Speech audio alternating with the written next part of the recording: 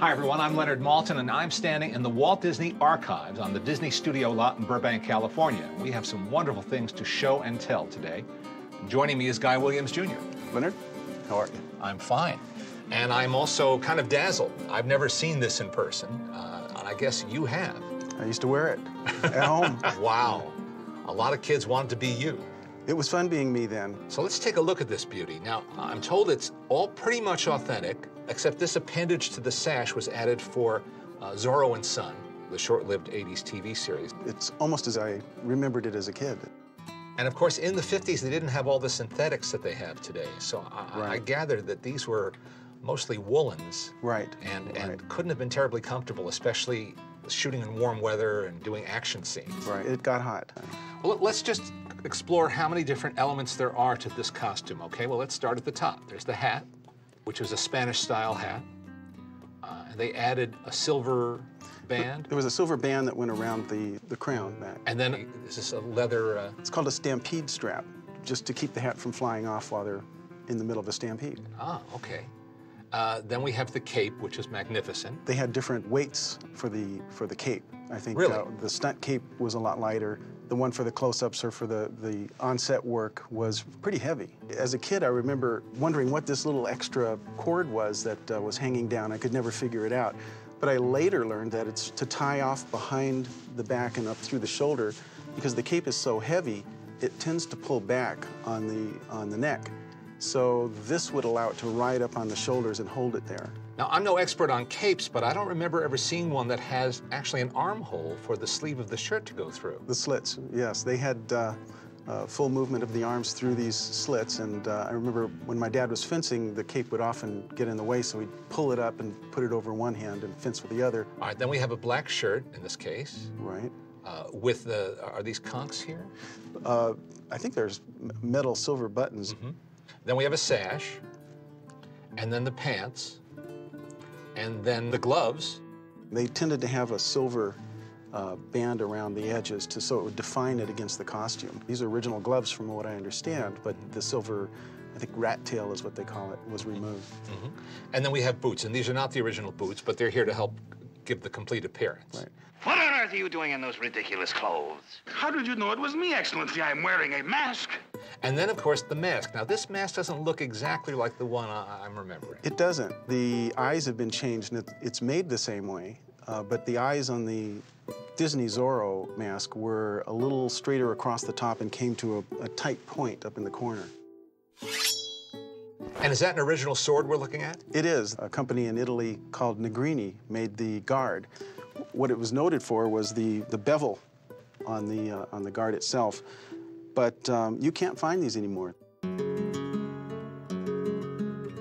Some costumes only seem to come to life when an actor is wearing them. Of course, your father just embodied Zorro in so many ways.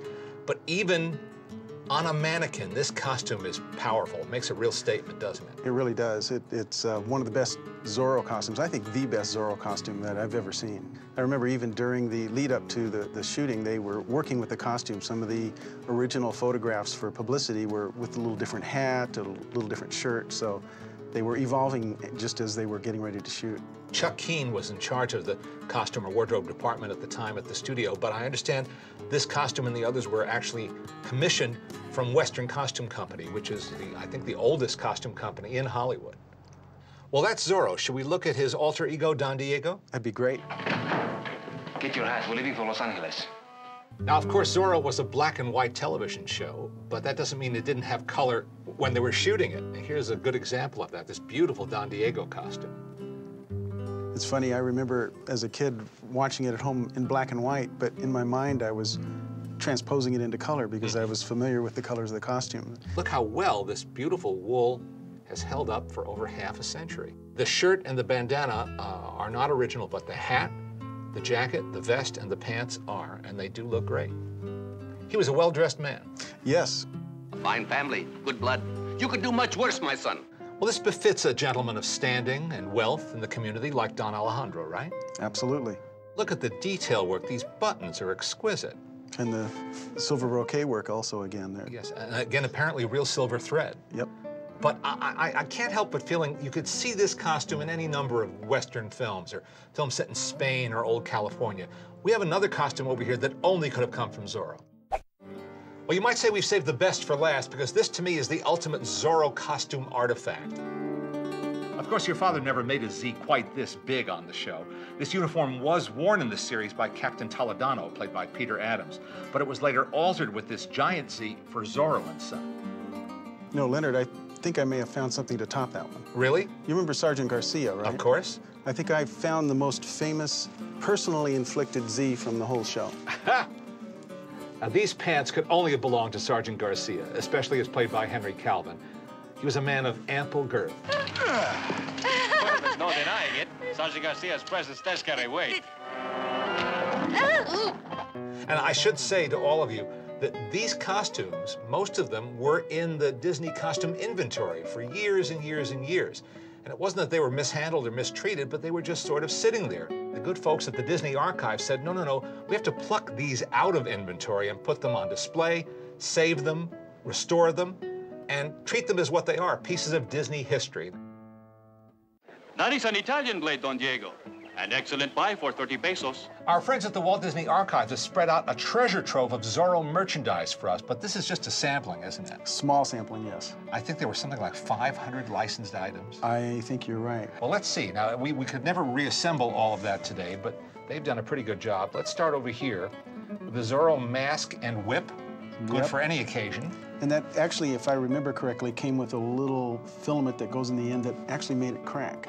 Like a neat. Dental floss or something. Neat. And there's an approximation of Zorro's hat and a very small cape. And those are kind of cuffs, aren't they? The gauntlets. Gauntlets. Right. Very nice. Now, of course, every red-blooded kid had a lunchbox. Here are two different models for any taste. And there's the thermos that would go inside the lunchbox. Very nice. Which you could drop the first day out and it would break. And That's right. The thermoses didn't last quite as long as the lunchbox. The lunchboxes are kind of indestructible. That's right. Now, here's something I've never seen, a Zorro necktie. I would have thought this would be a bandana territory, but they call it a necktie. And what kind of gun would you call that? It's a replica of the flintlock that they used for the period. I don't know if it was technically accurate for the period, but that's what they used. And to make sure you understand that it represents Zorro, there's a decal to tell you so. Here's a less lethal-looking gun. This shoots water, right? That appears to be what that is, yes. But were there 6 shooters on Zorro? I don't think so. I think that may have been a piece of merchandise left over from another, another production. Now, here are not 1, not 2, but 3 different styles of Zorro wallet, all made from the finest quality vinyl. To fit your fashion of the day. That's right. And play sets, wonderful figures. Those are really, really fun. I like that. What better incentive could a kid have to drink his milk than to hold the handle shaped like a Z? That's really cool. Here we have rings, an entire store display of Zorro signet rings. Very, very nice. Now, do you ever remember trying out these Zorro roller skates? Well, everyone, I think, who was from my era will remember these skates because they had the metal wheels that had a particular sound on the sidewalks. And if you could hit it just right and get one of those wheels to stick, it just like nails on a blackboard. But a lot of memories with those skates. And some nice plastic cutout figures here. These are inventive, too. Puffy plastic, as we might call them. And a nice frame tray puzzle. That's a beautiful color shot, isn't it? Good picture. The other place you could see Zorro in color, of course, was on your Viewmaster. 3D. I don't know anybody who didn't have a Viewmaster kit back then, and there's a really nice display of the Zorro set. Last, but far from least, the Zorro comic books. Again, the cover photography just made these irresistible. And some of the stories were drawn by Alex Toth, one of the great comic book artists, but it's the covers that really sell them. And there's even one with guest star from second season, Annette Funicello. Who had a huge crush on my dad at the time. And that was actually Walt's 16th birthday present to her, to include her in, I think it was 2 or 3 episodes. Pretty cool. Do you have any recollections of particular toys or products that you cherish from that time? There were 2. There was the chalk-tip sword, and there was a tent that was a canvas tent with a metal frame that you could put together and put out in the yard, and you could play like you were inside Zorro's secret lair, jump out with your sword. Great. You even posed for a series of pictures with your dad to promote some of this merchandise. At Disney Studios, in fact, while my dad was changing into his costume, I went into Walt's office and he had this huge box of all of this stuff and more, and started pulling the things out while we were waiting, one by one, and we were going through them all.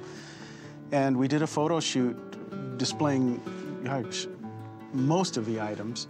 And the next day, that big box showed up at the house on the front door. And so I had all of this stuff. It was great. I knew that was special back then even. I'm so glad we had a chance to look at this. I am too. Brings back a lot of memories. I know, but you have memories that we'll never match. I mean, memories involving not only your dad, but Walt Disney himself. Right. That's hard to top. Yeah, that's special in my memory. I'll always enjoy that.